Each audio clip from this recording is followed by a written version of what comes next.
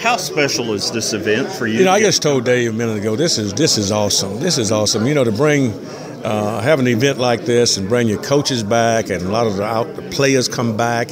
It's good for us, but it's good for the fans. It's good for this community. It's good for Murray State. It just shows you what kind of tradition Murray State has in basketball. You know, this is one of the top programs in the country. You know, it doesn't matter what level you talk about. This is one of the better programs. We can do things like this and bring guys back like this. It shows you the interest. Now, you'll see tonight, you know, all the fans and support will be here, at the banquet and all. It's just going to be great. This is awesome. I'm sure you've maintained relationships with your players over the years, but it has to be a special thing to be able to get to see them here. Oh, to see them, you know, almost once a year. You know, all of them are not going to be here, but quite a few of them will be here. Then those who are not here this year will be here next year. Those who are not here this year was there last year.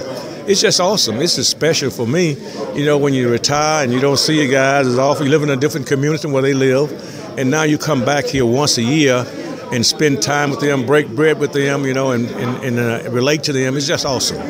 I'm sure you have a lot of great memories of your time here in Murray. For me, what I remember is that game against Tennessee Tech up in Louisville when you all won that game at the end to go to the NCAA tournament, and you're pumping your fist. That was probably one of the most exciting times of my life. You know, it's a game that we wanted to win, we needed to win, but we weren't expected to win.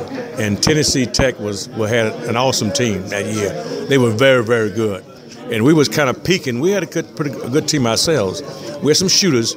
And we had a chance in the NCAA tournament against the University of Georgia. Had them down. If we hadn't gotten kind of out of sync a little bit and started doing some things that wasn't customary to what we usually do, we could have gone on to the next round. No telling how far we could have gone.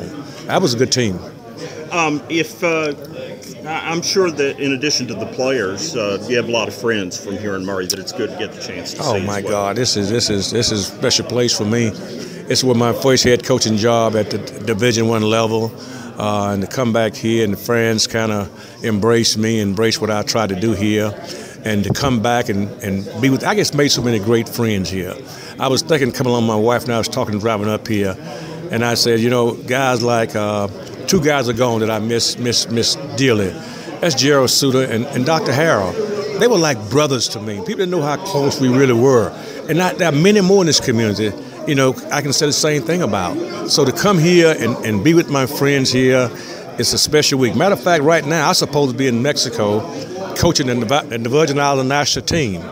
I just took them to the Caribbean Championship a couple of weeks ago.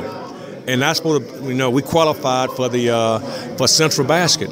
But instead of going there and coaching the team, I chose to come here, and I got my assistant to coach the team out there. I sure did. And that's how special it is. This event is to me and my family. All right. Well, thank you very much. Hey, thank you. It's a pleasure to be here. We still love you here in Murray. Well, thank you. We love you guys, too.